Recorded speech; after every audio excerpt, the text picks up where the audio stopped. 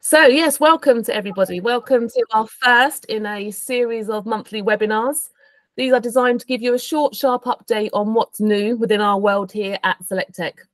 This morning, we're going to give you an update on the PaperCut manufacturer driver, which is now available for PaperCut Hive and PaperCut Pocket.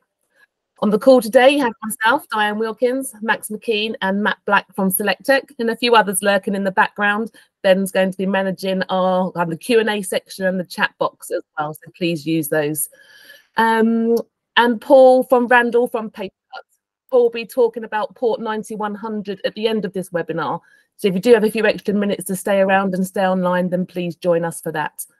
We'll also take any questions at the end, but as I just said, please do use the Q&A and chat boxes too. And just as a heads up, we are a Google house here at Selectec. This is our first time hosting a webinar via Google Meet. We're not planning any technical interruptions, but please do bear with us if anything unexpected was to happen. What is the purpose of the manufacturer driver? Well, what happens when your end users want to use advanced finishing options, such as stapling or folding, when working within a PaperCut Hive or Pocket environment with Find Me print queues, which offer limited feature functionality? Well, they'll want to use the specific manufacturer driver for that model of printer instead to access all those hardware-specific features and to get the most out of their printer's capabilities. But that has not been possible in a PaperCut Hive or Pocket environment. But due to popular demand, it is now available. Let me tell you more about it. PaperCut Hive and PaperCut Pocket can now import and automatically deploy any Windows or Mac OS manufacturer print driver to enable advanced finishing options for any brand of hardware using a Find Me print queue. So why is this needed? What was the problem? What was the solution? And how has this been a benefit? Hive only used the global print driver, meaning many advanced printing features were inaccessible to users. Now, any driver can be imported and deployed to any model or brand. Customers no longer have to make a choice between having Hive or being able to use the full capabilities of their print hardware. To put it simply, that's any driver, any printer, any model, any brand. PaperCut Hive now offers total freedom in manufacturer driver choice for Find Me print queues. The PaperCut Global Print Driver isn't going anywhere. It's still the powerful default driver installed with the default PaperCut printer queue to ensure that all customers start with maximum compatibility, simplicity, and easy setup. For customers wanting to use their printer's advanced finishing options, like stapling, hole punching, and tray selection, they can now load any Windows or Mac OS print driver they need and automatically deploy it to their entire user base through Hive. Until now, Hive supported only one Find Me print queue, the PaperCut printer. This queue only supported the PaperCut Global Print Driver. This was great for easy setup and maximum compatibility across brands and in mixed fleet environments, and ease of administration too. But it meant any manufacturer-specific hardware capabilities implemented in manufacturer drivers were unavailable, which meant Hive customers couldn't use the full power and realize the full value of their printers and MFDs to do things like stapling, folding, hole punching, and even specific tray selection. Until now. With Hive manufacturer driver, customers can use any Windows or Mac OS print driver with a Hive Find Me print queue.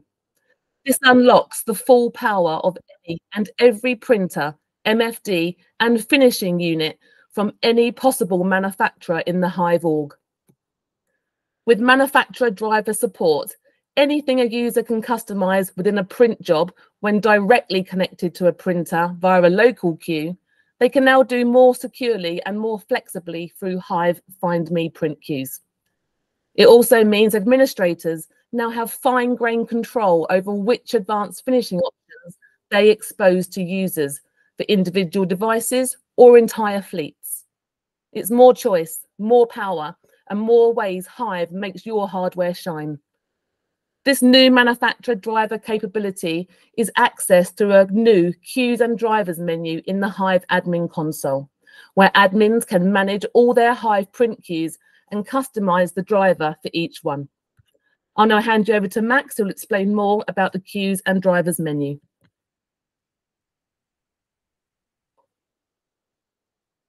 Just on mute, Max.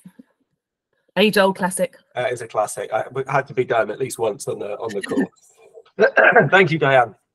I will start by saying there is a great video, if you can see in the top corner there, how it works, explaining in technical detail how the manufacturer driver works. But for now, I'm going to walk you through the basics. You now have the ability to add 5 queues and in turn drivers. These can be for any device or manufacturer and support, as Diane said, Windows and Mac OS. There's no Linux support available at the moment, but hopefully in the future. But to start the process, you click Create a Find Me Print Queue. Okay. Now we get the option to add the necessary drivers. You give the queue a name, and then you click the Add Driver button. And depending on your OS, or you can add both Windows and Mac, you also have the option to add some notes for your admin. Okay. On the reference computer, you then download the driver, add the printer, and configure it how you want your users to see it, including any advanced print options and your default settings. If you already have the printer set up in the way you want it to and the configuration that you want, you can skip this step. So why should your customers care? Oh, sorry, Diane, you've skipped my last slide. Oh, I'm sorry. There should be one more in there. Disappeared, Max. Do you want to just talk through it? Where's that gone? Yes, I will talk through it. You select the laptop or PC that you've just configured, then choose the print queue and add the drivers to that print queue. Once you've done that, it's time to deploy. You do get the option to test the deployment before you send it out to everyone, but it will currently deploy to all users, but groups are in development. Thank you. So why should your customers care? Well, there's no more need for manual workarounds like unmanaged direct printing. There's now full control, security, and tracking of advanced finishing print jobs through Hive. And then there's the fine-grained control of default print settings. And why should PaperCut resellers care? Well, Hive is now unblocked for customers who want to access the advanced finishing options that were previously only available through their specific manufacturer print drivers. Resellers will now have a larger total addressable market for Hive, meaning more sales opportunities. And now there's even better support for mixed fleets with up to 5 different manufacturer drivers. How this works is by automatic updating to a more powerful PaperCut print client, complete control over print settings and advanced finishing options as Find Me queues, and drivers stored in the cloud for a secure, seamless deployment. So the video that I mentioned earlier is this one. We're not going to play it now because it sort of steps on what we've been doing. But if you want to access this, I believe we'll be sending the slides out afterwards, or you can log into your Hive instance and access it, or it is also on the PaperCut portal. So it's going to try and play it if you skip through it. Welcome to the Queues and Drivers page. That's how it starts. For you all. What do you get in the first release? As I mentioned earlier, you get 5 Find Me queues in total, and that does include the default PaperCut printer. You can't delete the PaperCut printer, the default PaperCut printer, but you can rename it and add a manufacturer driver to it. The Find Me print queues only at launch, so there's no direct print support yet. Again, as we mentioned, it's Windows and Mac OS currently. There is no Linux. There is no targeted deployment or groups, so every user in the organization with a compatible OS will get every Find Me queue that is deployed. And the drivers must be imported from a reference computer running the PaperCut client software. So no driver package file uploading. So you have to, as I went through the steps earlier. All of this information is very well documented on the knowledge base. If you don't know where the knowledge base is, it's on the PaperCut website. It's also accessible via the portal. If you don't have access to the portal or don't know where to look, then please reach out to one of the team at Selectec and we can point you in the right direction or get you set up in the right way. Amazing. Thanks, Max. Now, that kind of concludes our slides on the manufacturer driver. Does anybody want to raise their hand, come off mute and ask any questions kind of specifically related to the manufacturer driver? We have some technical experts on the call today from Selectec, so please feel free to raise a hand or shout out. I appreciate it's being recorded. You might all be shy. So if nobody wants to speak on the call, then you, like Max said, you can contact any of the team here at Selectec. We've got one question. Yep. Is it possible for Hive to force the new print queue to be the default printer on the client? I don't believe so. I'm going to ask one of the technical bods. So not at the moment. At the moment, that's not something you can do with Hive as such. So I personally, what I would tend to do, I would use the same software I'm using to push out my Hive. So for instance, if I'm deploying the software using Intune, I'd use Intune to then set my default printer as part of the process. I want to install the Edge Node software, the user client software, and also if this queue exists, i.e. the PaperCut printer, set that as default for me. That's typically how I'd approach that for now. Thank you, Matt. Kurt, I hope that answers your question. There's a question coming from Phil Baker as well. Is it possible to rename the deployed printer after it's been deployed? Great question, Phil. Yep, not a problem. If you've got a queue and it's pushed out everywhere, go back into the, and you want to change the name, go into the queues and drivers page in the Hive admin interface, ask it to rename it, and it'll push out to all the clients next time the clients check in and have a chat, see what the changes have done to the queues. Thanks, Matt. Can you see any more, Ben? Is there anything in the Q&A section? No, we've got nothing in the Q&A section, but you've answered the ones already from the chat side of things. So if anyone else wants to raise their hand, by all means do, or just bang it in the chat. But you've answered them all so far. Thank you. No one else has raised their hand. So what I'd like to say is, if there's no more questions, go. Who was that? That was me. I was just going to say about Paul contributing to this as well. I think Paul wants to say a little something from PaperCut. Is that right, Paul? Yeah, I think I did put a question in the chat. It'd be great to, and I know this has been recorded, but it'd be great to get some of your feedback on how manufacturer drivers gone on during some of your installs. Has it resolved any issues? Is there any feedback you want me to take back into the product team in Melbourne? So if there is anything, please reach out either here on the call or to Selectec, and we can feed that back into our product team. But we feel that it's really ticked a few boxes with that driver deployment, being able to use the manufacturer driver, so it enables the finishing options and more of the features of the driver. But yeah, it'd be great to get a little bit more of an understanding from you if there is anything. Thanks, Paul. Yeah, so please again reach out to us or raise your hand if you have any feedback for PaperCut on the manufacturer driver.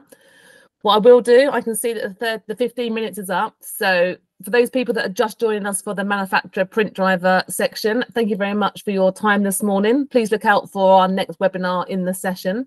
But for those of you that do have a few spare minutes to stay online with us, please do. So I am going to hand back over to Paul Randall now from PaperCut, who's going to do a brief kind of update on port 9100. So again, Paul, I'll hand back over to you.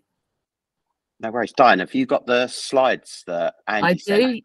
Yeah. You want to put them up? So let me just put my camera on. So good morning, everyone, and thank you once again for staying on to the webinar. So just a little bit of exciting news. You'll see that in Hive, we've now notifying of port 9100. So it's going to be released probably in the next 4 to 6 weeks. It can be enabled by PaperCut. So if you want this enabled on your org ID, please reach out to Selectec. We can then get that enabled. So what we've done is we've brought in the traditional port 9100. So part of the first remit was to bring in manufacturer driver and queue deployment or driver deployment. This then allowed us to then bring in the port 9100. So instead of at the moment, you deliver a print queue via a queue or via IPP, you can now deliver a job on TCP port 9100. So it's really, really going to add some speed to the jobs and also some different ways to print. So I know some OEMs have some issues with IPPS printing. This once again brings it back to that known port 9100 that's been around for many, many years, and will add a lot more stability again with that printing. Diane, do you want to jump onto the next slide? So just to cement from that, so going forward, when this is enabled on all Hive orgs, this will be the default option. So when we use this option, so PaperCut will determine what print delivery method should be used based on the printer the user selects when they send their print job. So the auto option endeavors to use raw printing 9100 where possible. However, if the print job is using the default driver, it won't be able to send using this method. So what it will then do is it will then automatically look and then drop down through the various stages. So if it's not unable to use 9100, it will then look for a print queue or a driver. If that is available, it will then use that. If there are no print queues available, it will then use the third method, which is IPP. So just giving you guys that will also be covered in some documentation that will be releasing as well. Do you want to go to the next slide, Diane? As I've just covered off, raw 9100 will be the default printing protocol if manufacturer driver is used. Any custom print delivery methods set beforehand will not be changed. So when we push this, we will not be making any changes. The changes can be made on Hive under the delivery methods. Next slide, Diane. Just hoping you've got the same ones as me. So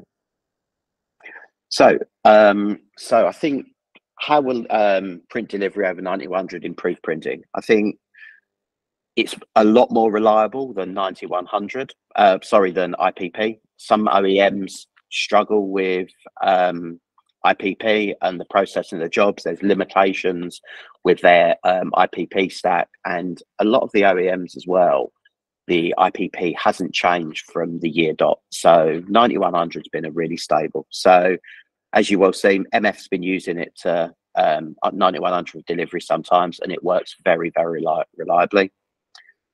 Every printer manufacturer supports port 9100 or printing over 9100. It's also a better user experience when delivering. Print jobs process a lot faster, and you can process multiple jobs at a lot quicker speed.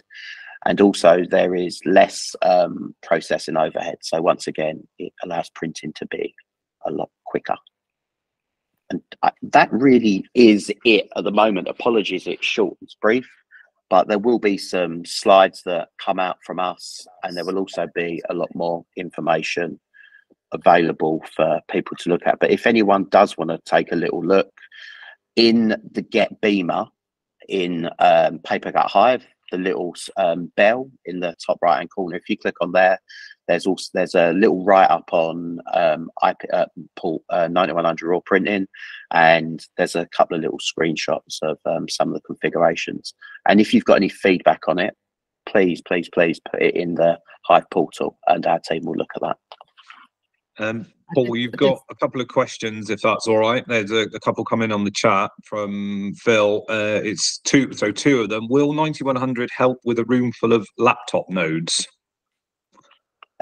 Depending on how it's configured.